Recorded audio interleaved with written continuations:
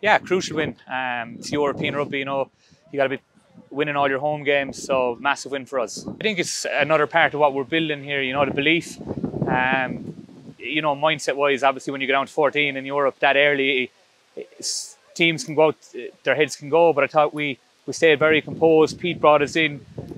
We chatted well to us at half time, you know, about belief, and it was there for the taking, and we went after it.